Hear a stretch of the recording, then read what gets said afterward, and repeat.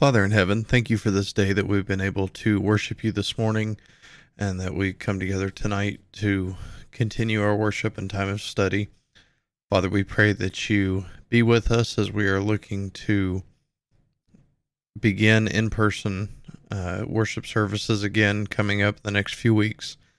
We just pray that you keep everybody safe and healthy and be with the elders as they are making these final decisions to keep everybody safe and healthy while we can come together and worship you.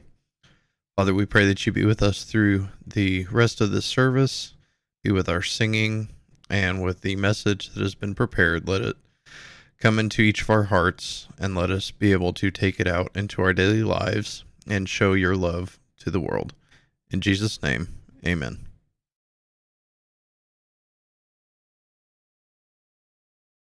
Wonderful, merciful Savior, precious Redeemer and friend, who would have thought that a lamb could rescue the souls of men? Oh, you rescue the souls of men. Counselor, Comforter, Keeper, Spirit belong to embrace. You offer hope when our hearts have hopelessly lost the way. Oh, we've hopelessly lost the way. You are the one that we praise. You are the one we adore.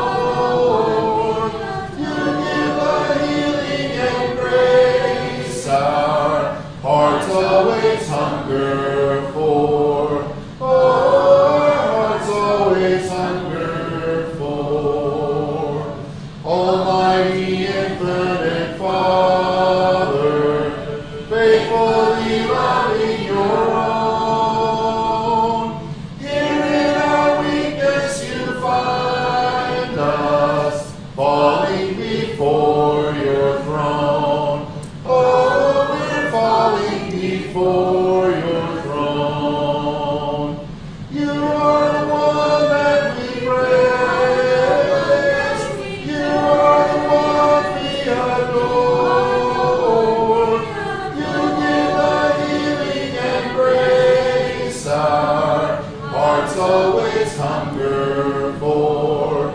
Oh, our hearts always hunger for.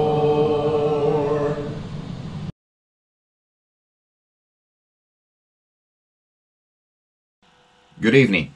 Thank you for being here with us again this evening as we conclude our look at the Christian virtues.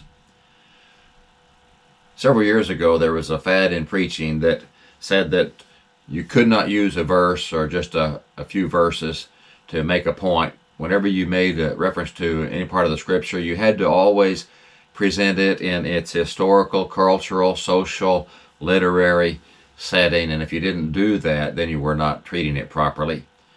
I'm glad that's no longer true because there's absolutely no scriptural support for that. Jesus at one point simply said, "Remember Lot's wife." And as we've mentioned, when the program that I use for the scriptures puts quotations from the Old Testament all in all caps. And I'm sure you've noticed how frequently that happens, that a passage that we're using has part of it in all caps because Peter and Paul are simply taking part of an Old Testament passage and making a point with that. The Hebrew writer does it quite frequently. We'll just mention quote something from the Old Testament. He even makes that very grave error of sometimes saying it is written somewhere. And imagine a preacher trying to get away with saying it's written somewhere, but the Hebrew writer does it, and that was probably a transcript of an early sermon or sermons. And so it's not wrong to take part of a chapter, a number of verses, or even a verse to make a point, as long as the point is honest and consistent with what that verse is saying. And so it is legitimate for us to take that list of virtues in 2 Peter chapter 1 and use those to apply to our life. But often we miss a greater point if we just do that, and there's something even bigger for us if we'll just take the time to look at the greater context. I don't want to leave those three verses from 2 Peter chapter 1 without looking at them in their entire context in 2 Peter chapter 1. And so if you do have your Bibles, you might want to turn there to 2 Peter chapter 1 so that you can follow along with us. In verses 2 through 4, Paul says, "Grace and peace be multiplied." He says, "Grace and peace be multiplied to you in the knowledge of God and of Jesus our Lord, seeing that his divine power has granted to us everything pertaining to life and godliness, through the true knowledge of him who called us by his own glory and excellence. For by these he has granted to us his precious and magnificent promises, in order that by them you might become partakers of the divine nature, having escaped the corruption that is in the world by lust." These are the words that precede that list of Christian virtues in verses 2 through 4, and then the Christian virtues begin in verse 5. Peter here says, "Grace and peace be multiplied." Grace and peace is sometimes used as a simple greeting in a letter. Peter does it in 1 Peter chapter 1 and verse 2, where he says, "According to the foreknowledge of God the Father, by the sanctifying work of the Spirit, that you may obey Jesus Christ and be sprinkled with his blood. May grace and peace be yours in fullest measure." Paul also does that in Romans chapter 1 and verse 7, where he says, "To all who are beloved of God in Rome, called as saints, grace to you and peace from God our Father and the Lord Jesus Christ." Sometimes then that statement is just part of a blessing at the beginning of a letter, but sometimes there's a little bit more to that. And in 2 Peter chapter 3, verses 17 and 18, Peter says, "You therefore, beloved, knowing this beforehand, be on your guard, lest being carried away by the error of unprincipled men, you fall from your own steadfastness. But grow in the grace and knowledge of our Lord and Savior Jesus Christ. To him be the glory, both now and to the day of eternity. Amen." And we'll take another look at this passage in just a second. But notice here that he goes a little bit farther in depth about growing in grace. And here he associates it with knowledge, and he contrasts it with falling into error and being carried away by unprincipled men. He says there that grace and peace be multiplied in the knowledge of God and Jesus. And so our grace is associated with knowledge. In 2 Peter chapter 2 and verse 20, Peter talks about those who have escaped the defilements of the world by the knowledge of the Lord and Savior Jesus Christ, but who are again entangled in them and are overcome. The last state has become worse for them than the first. We just might point out here a side note that as we read through these things, that no way do any of these passages support the idea of Calvinistic predestination. Calvinistic predestination says that God has chosen beforehand who will be saved and who will not be saved. There is nothing we can do to affect our salvation, either to be saved or to be lost, because once you're saved, you're always saved, and there's nothing we can do about it. There is nothing in the Scripture that even remotely supports Calvinistic predestination. But if there were no other verses in the Bible that refute that unsound doctrine, this one verse alone would do that.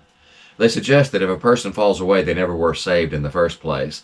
That's not what this verse says. Go back and read this verse again. For if after they have escaped the defilements of the world by the knowledge of the Lord and Savior Jesus Christ, these are people who are saved because Peter says they have escaped the defilements of the world by the knowledge of the Lord and Savior Jesus Christ. But then they do fall away.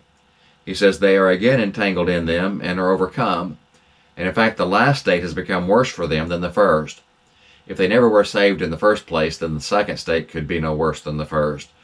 And so as we go through these passages, just keeping in the back of your mind that nowhere do they support the idea of Calvinistic predestination. Peter says, grace and peace be multiplied in the knowledge of God and Jesus. In the next chapter, in 2 Peter chapter 3 and verse 18, we read that just a little bit earlier, but he says, grow in the grace and knowledge of our Lord and Savior Jesus Christ. To him be the glory, both now and to the day of eternity. Amen. We grow in grace when we have the knowledge of God and Jesus. He says that his divine power has granted us everything. His divine power has granted us everything pertaining to life, everything pertaining to godliness. And so is there anything that we need that he has not given us, that he has not granted us? He has granted us everything pertaining to life. He has granted us everything pertaining to godliness. God has given us everything that we need for anything important. He does that through the true knowledge. You'll remember that the Greek word for knowledge is eunosis, and that sometimes there's a prefix added, epi, and epigenosos is a higher knowledge, a true knowledge, and sometimes the New American Standard translates epigenosos as true knowledge. Your epiderm is the upper layer of your skin, and so epi means above, and there is something above knowledge, and that is epi-knowledge, true knowledge. And God's divine power has granted everything through true knowledge because he has called us by his own glory and excellence. He has granted to us his precious and magnificent promises. Have you ever thought about the promises that God makes to us and how magnificent those are? And Peter, in 2 Peter chapter 3, refers to one of his promises. And in the first case, it is his promise to destroy the world. And at first glance, that doesn't sound like a very good promise. To Christians, though, it is a wonderful promise that there will be a day when this world will end and then eternity will begin in heaven with God and Jesus. That's a beautiful thing. And so Peter is just talking about those who mock and say God will not come, and he hadn't come yet, and Jesus hadn't come yet, and so it's not going to happen. But Peter points out in 2 Peter chapter 3 and verse 9 that the Lord is not slow about his promise, as some count slowness, but is patient towards you, not wishing for any to perish, but for all to come to repentance. A few verses later, he says, but according to his promise, we are looking for new heavens and a new earth, in which righteousness dwells. And so one promise is that he will destroy the world, but part of that promise is that we are looking for a new heaven and a new earth. And isn't that a glorious promise? In Titus chapter 1, beginning in verse 1, Paul identifies himself as a bondservant of God and an apostle of Christ Jesus, for the faith of those chosen of God and the knowledge of the truth which is according to godliness, in the hope of eternal life, which God, who cannot lie, promised long ages ago, but at the proper time manifested, even his word, in the proclamation with which I was entrusted according to the commandment of God our Savior. And here again, the promise is that of eternal life. God promised eternal life long ago. And it adds that God cannot lie. If God makes us a promise, he cannot lie. He made that manifest through Jesus, through the proclamation of the gospel. And so God made the promise long ago that we would have eternal life, but that was fulfilled through the death, burial, and resurrection of Jesus. In Galatians chapter 3 and verse 29, Paul talks about a promise that we have, that if we belong to Christ, then we are Abraham's offspring, heirs according to promise. God has promised that we can be co-heirs of Abraham. The promises that God made to Abraham are passed down to us if we belong to Jesus. In Romans chapter 8, beginning in verse 14, we see how magnificent this promise truly is. For all who have been led by the Spirit of God, these are sons of God. For you have not received a spirit of slavery, leading to fear again, but you have received a spirit of adoption as sons, by which we cry out, Abba, Father. The Spirit himself bears witness with our spirit that we are children of God. And if children, heirs also, heirs of God, and fellow heirs with Christ, if indeed we suffer with him, in order that we may also be glorified with him. What a magnificent promise that we can be fellow heirs with Christ. We can be brothers of Christ and sons of God. And God promises that that's true. In 2 Corinthians chapter 6 and verse 18, it says, And I will be a father to you, and you shall be sons and daughters to me, says the Lord Almighty. And this is one of those unfortunate chapter breaks, because the last verse of chapter 6 really is tied into the first verse of chapter 7, because that first verse of chapter 7 begins with therefore. And therefore, having these promises, beloved, let us cleanse ourselves from all defilement of flesh and spirit, perfecting holiness in the fear of God. Jason and I have talked more than once on Sunday morning about the theme of the book of Hebrews, and that is better, that Jesus is better than the angels, Jesus is better than Moses. You'll remember that the problem was that as the days and the years passed, New Testament Christians were being tempted to go back into Judaism, back into their old way, following the old law. And the argument of Hebrews is that why would you give up the better for the worse? Why would you give up Jesus for Moses when Jesus is better? Jesus is better than the angels. He's better than Moses. It says that the heavenly tabernacle is better than the earthly one.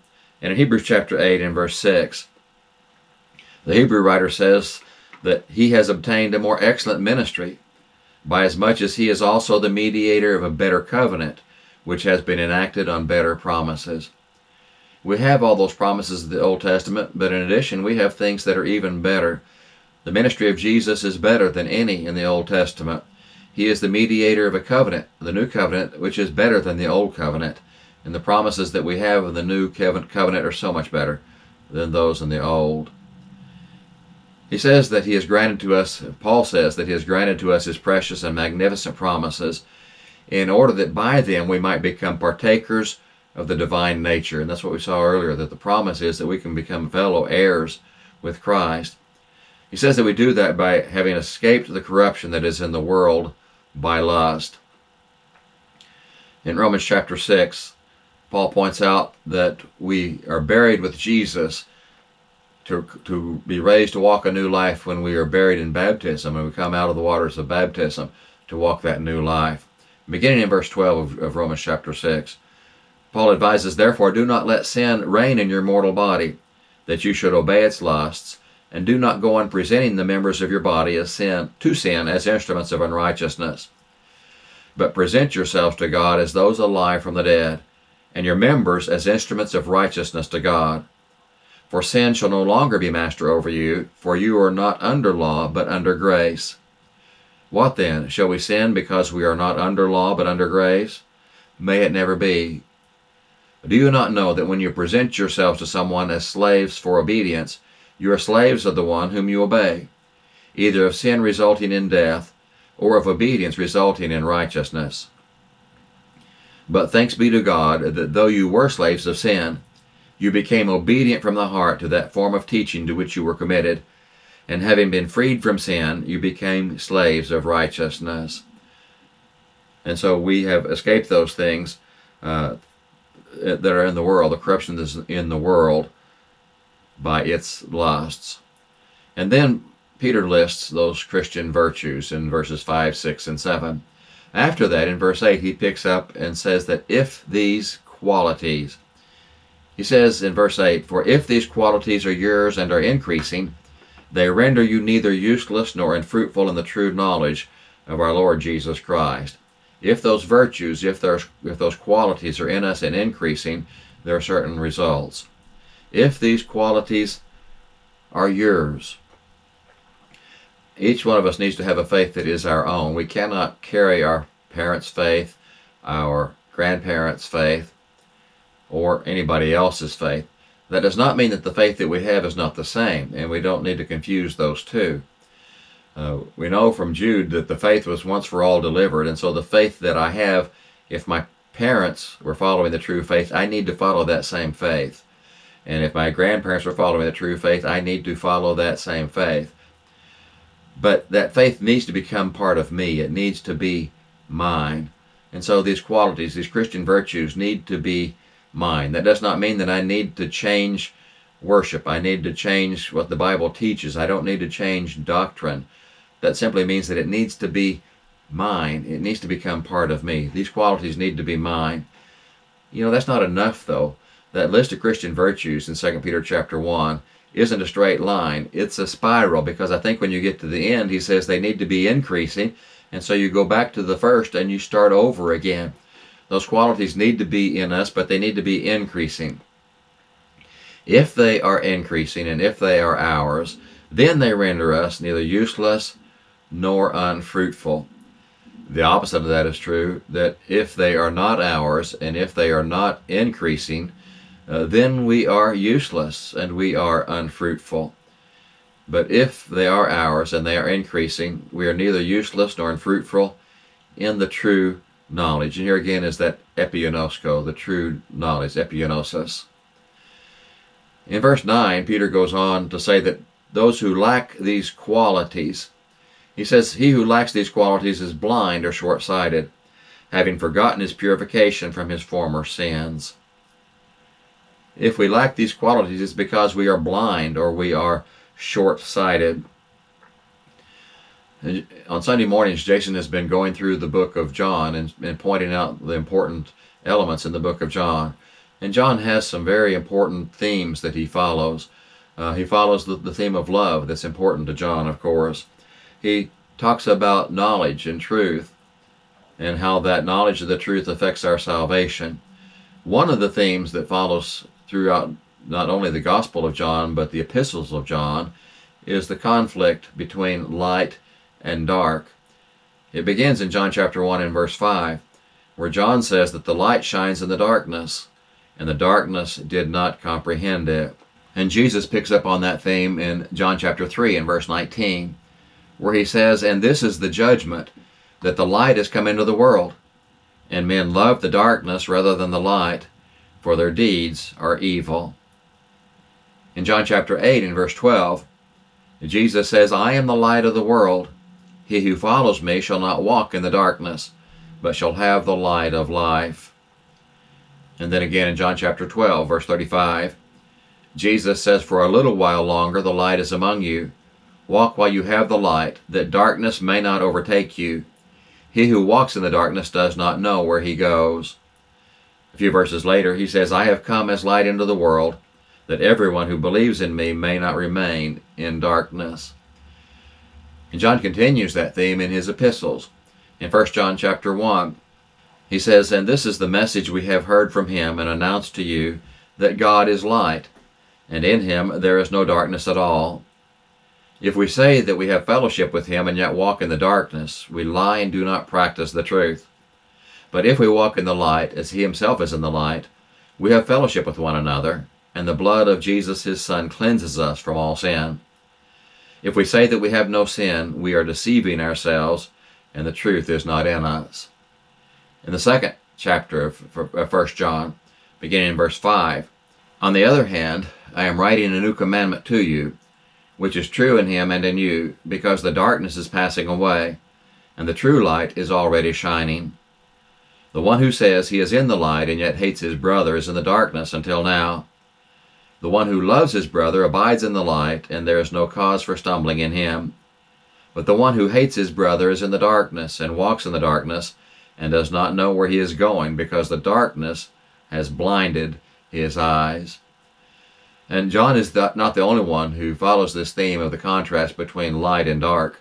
Paul in 1 Thessalonians chapter 5, verses 4 and 5, says, But you, brethren, are not in darkness, that the day should overtake you like a thief. For you are all sons of light and sons of day. We are not of night, nor of darkness. And Peter also follows that theme in 1 Peter chapter 2 and verse 9, where he tells us that we are a chosen race, a royal priesthood, a holy nation, a people for God's own possession, that you may proclaim the excellencies of him who has called you out of darkness into his marvelous light. For you once were not a people, but now you are the people of God. You had not received mercy, but now you have received mercy. If we lack these qualities, if they're not in us and growing in us, then we are blind or short-sighted. We have forgotten the purification from our former sins. Can you imagine the frustration of Paul, who spent so much time spreading the gospel and converting people, to find that they are only going back to their old way of life?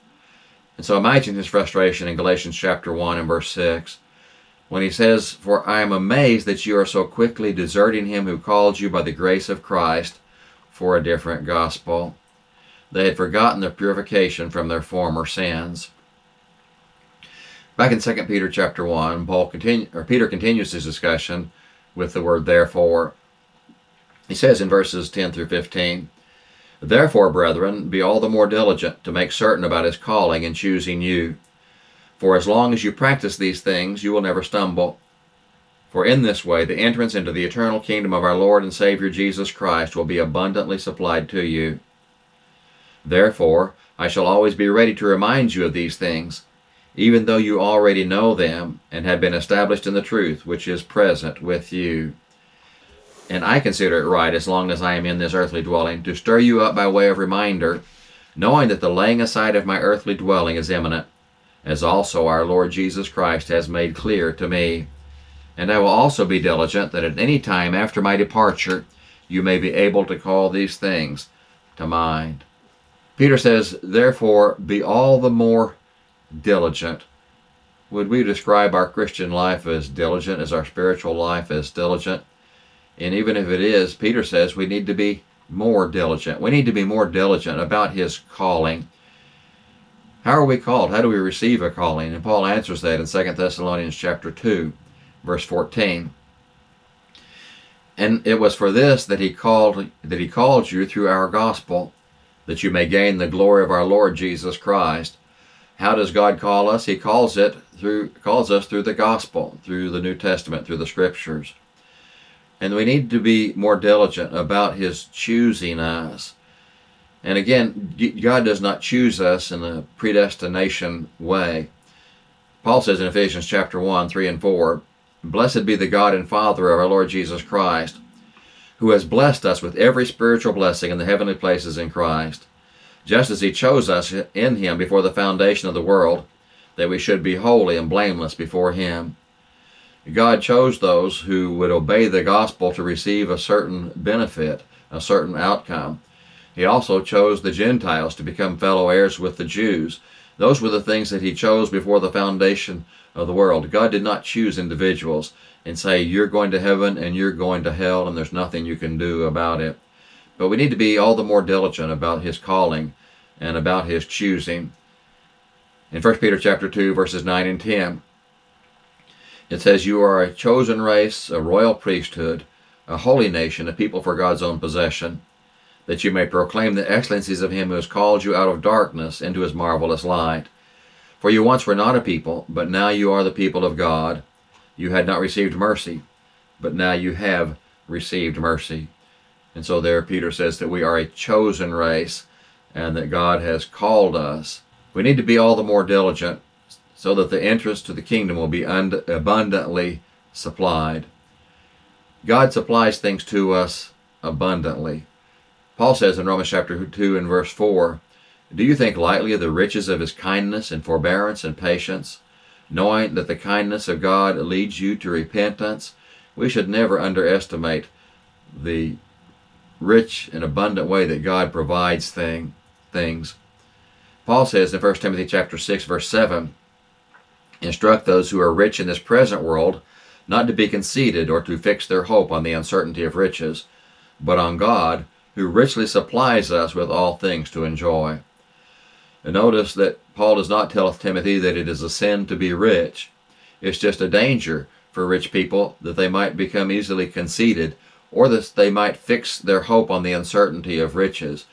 But they can still fix their hope on God, because God has given us everything to enjoy. God supplies us with all things to enjoy. So it's not wrong to be rich. It is wrong to fix our hope on earthly things and not on God. And then Paul says that I will always be ready to remind you. Although you already know, there never comes a point when we say, you've told us enough, we've learned enough, we don't need to hear this anymore. Paul says, I want to remind you, even though you already know these things, and although you have been established in the truth. He says, I want to stir you up in verses 13 and 14, because that's the right thing to do. It is the right thing for a gospel preacher sometimes to stir us up, to get us going, to encourage us, to edify us, to build us up. And Peter says he does that by way of reminder. It's important to Peter because he knows that the laying aside of his life is imminent. And he says, I will also be diligent. Now, he's just told us to be diligent in certain things. He says, I'm going to be diligent too. You be diligent about certain things, and I'm also going to be diligent, because after my departure, I know certain things are going to happen. This was something that was important to Paul also. In Acts chapter 20, Paul calls the elders from Ephesus to meet him in Miletus. Notice the warning that he gives them in Acts chapter 20, verses 29 and 30. I know that after my departure, savage wolves will come in among you, not sparing the flock, and from among your own selves men will arise, speaking perverse things to draw away the disciples after them. Peter is concerned about what will happen after he is gone, and Paul here is worried about what's going to happen after he is gone. And Peter wants to make sure that they will be able to call these things to mind. And that was also what Paul was concerned about in 2 Peter chapter 2 and verse 2, when he told Timothy, the things which you have heard from me in the presence of many witnesses, these entrust to faithful men who will be able to teach others also. It's very important to us that there will always be someone around to call these things to mind, to point us to the Scriptures, to direct us to the Scriptures, to guide us in the Scriptures. And so we need to be diligent, because after we're gone, the people left behind need to be able to call those things to mind also. And then in the final verses of that chapter, Peter points out that they had not followed cleverly devised tales. He says, for we did not follow cleverly devised tales when we made known to you the power and coming of our Lord Jesus Christ, but we were eyewitnesses of his majesty. For when he received honor and glory from God the Father, such an utterance as this was made to him by the majestic glory, This is my beloved Son, with whom I am well pleased. And we ourselves heard this utterance made from heaven when we were with him on the holy mountain. And so we have the prophetic word made more sure, to which you do well to pay attention, as to a lamp shining in a dark place, until the day dawns and the morning star rises in your hearts. But know this first of all, that no prophecy of Scripture is a matter of one's own interpretation. For no prophecy was ever made by an act of human will, but men moved by the Holy Spirit spoke from God. Peter says that we did not follow cleverly devised tales when we made known to you the power of our Lord, and when we made known to you the coming of our Lord. But we were eyewitnesses. We are reporting to you things that we saw. We didn't follow cleverly devised tales. We did not make things up as we went along. We were eyewitnesses of His majesty, Peter says. He reminds us of that time on the mountain when Peter, James, and John were there and Jesus was transfigured. And Peter says, we heard the utterance. And so he says, we have the prophetic word made more sure. And you do well to pay attention. Pay attention as to a lamp shining in a dark place. And we get back to that contrast between light and dark. Until the day dawns and the morning star arises. In 1 John chapter 2 and verse 8, John says, on the other hand, I am writing a new commandment to you, which is true in him and in you, because the darkness is passing away, and the true light is already shining. Peter says we did not follow cleverly devised tales. We have the prophetic word made more sure, and you do well to pay attention, as to a lamp shining in a dark place, until the day dawns and the morning star arises in your hearts. He says that we did not follow cleverly devised tales. And know this first of all, be convinced that no prophecy of Scripture is a matter of one's own interpretation. You've probably heard people say, you have your interpretation and I have mine. And that may be true, but one of them is false. Because there is only one interpretation, and that is the one that's intended by the Holy Spirit. No prophecy of Scripture is a matter of one's own interpretation, because no prophecy was ever made by an act of human will. Men moved by the Holy Spirit spoke from God. There is no better definition of inspiration than in this passage in Peter. As we conclude this thought and wrap up our thought about the Christian virtues, take time to read that whole chapter, 2 Peter chapter 1, and see what those Christian virtues mean in their context. But let's close with 2 Peter chapter 3, beginning in verse 14.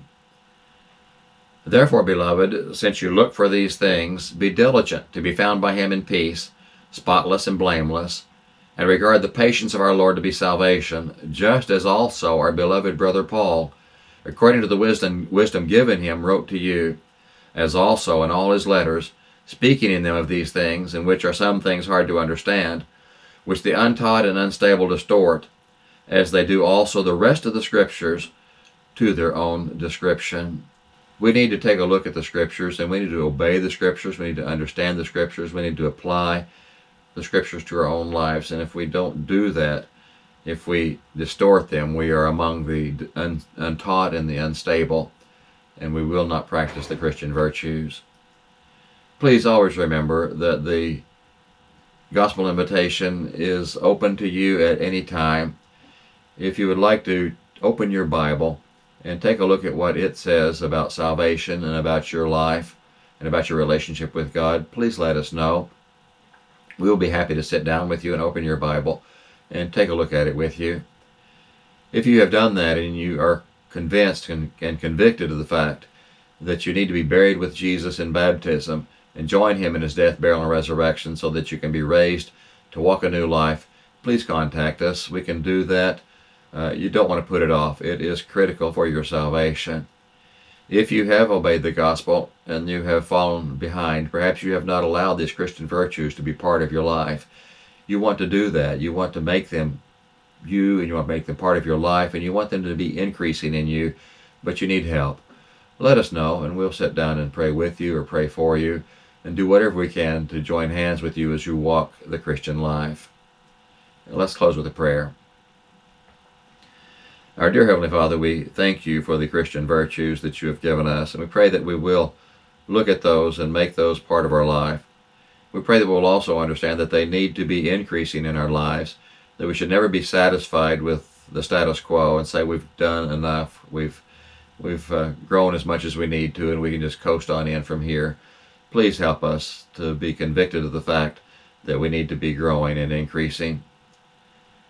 We pray that you be with those who are suffering health-wise, those who are suffering economically, those who are suffering emotionally.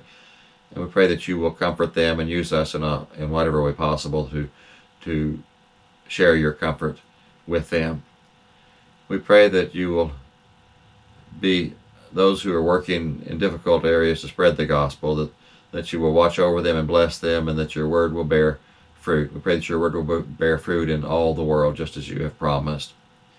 We pray that you'll be with us and watch over us and guide us, that you will forgive us of our sins and give us that home in heaven with you someday. In Jesus' name, amen.